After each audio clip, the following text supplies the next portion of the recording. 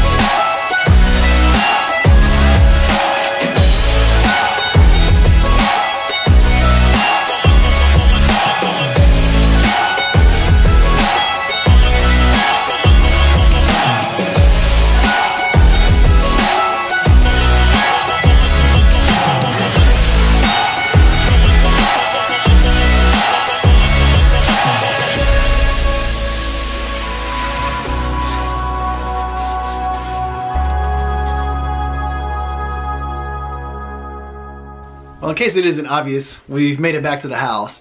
We're back safely in Raleigh, but wow, what an event.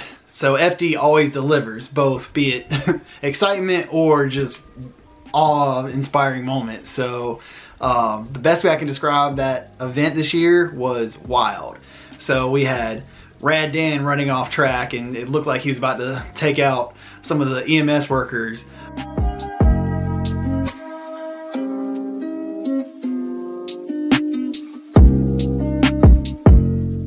Odie catching fire and turning into a big flame show.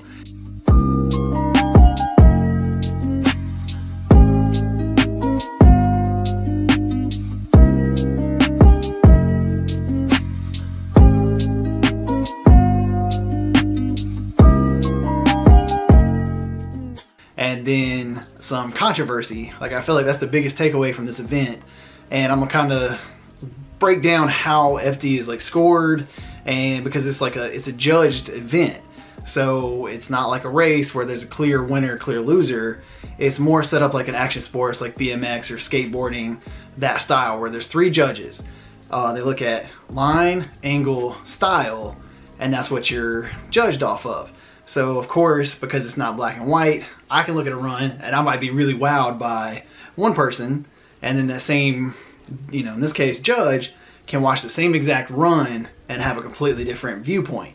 So there's 3 of them, and you would think, you know, over the years, like, I've been watching FD for probably about 5 seasons or so now, and as the seasons go on, you kind of get better at becoming like a judge yourself, and you kind of know the criteria that they're looking at, and you can kind of make that decision. So like after every battle, you know, they make their verdict, and you can kind of see like why they leaned one way or the other. Whether you agree with it or not, usually you can kind of at least understand the judge's mindset of like, okay, they chose this person over this person for X reason. Well, the judging this round was wild. I mean, there's no other way to put it. So in particular, the ones that stand out is LZ versus Matt Field.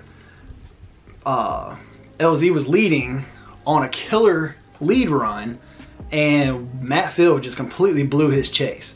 So he was playing catch up. He had straightened, and like some of the rules, and I think that is the underlying problem for this year, for 2024, is the rules have changed a bit. So last year, basically if you came out of drift, that was an incomplete. Your run was dead. You were dead in the water the moment your wheel straightened. This year, they put a time limit to it. So you can go straight, but it can't be egregious. So they've dictated about 2 seconds is what they're considering coming out of drift. So Matt Field, I feel like clearly he was just discombobulated in the chase, got lost. I feel like he straightened. So in last year's rules, he would 100% have zeroed out, just been an incomplete run. But this year, because I guess technically it wasn't for 2 seconds, he was able to play catch up, pretty much smash into, impede LZ's line during the transition, spin him out, and Field got the win. So I mean, like, everybody, even in the live stream, like looking at the chat in the live stream, everybody was so confused because clearly, or what should have been clear, was LZ won that battle. But instead, Matt Field advanced. Well, then the very next run, a similar situation happened, and it went the opposite way. So the judges sided, I think that was Simon Olsen in that instance. He was basically spun out. The chase driver looked like he impeded the line, same situation as LZ, but in this situation they sided with the lead driver. So it just seemed so inconsistent, which is where the controversy came from. So like I said, you might not always agree. You know, I have my favorite driver, like Dean Kearney. I'd like to see him win. LZ, Forsberg, Vaughn Ginn Jr. Those are my guys, but there's a lot of times like I can look back, you know, take myself, remove my fandom, and just look at it and be like, yep, they lost. Hands down, the other driver just kicked their butt. And that's fine. But in this situation, like, it just seemed inconsistent. And then poor Rome Charpentier, he got pushed all over the track this event. So every time you turn around, like each run, he was in the gravel or being spun out, being just playing bumper cars with.